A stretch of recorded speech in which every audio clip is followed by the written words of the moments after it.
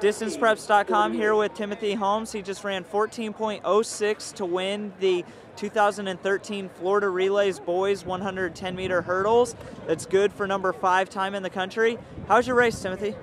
I think I did good. I beat my PR by 0.2 seconds, and this was the first time I did the 110 hurdles here, so I'm impressed with my performance. You're in a great time, like I said, number 5 right now in the country. What are you looking forward to for the rest of the season running so fast? I'm trying to work on getting my trail leg down faster so I can hopefully be in the 13.8s by states. Okay. You came out, it was kind of cold today. Were you surprised that you ran so quickly considering the weather? I wasn't really worried about the weather. I just wanted to win, so I just gave it my all. Well, congratulations on such a good race. Thank you. Thank you.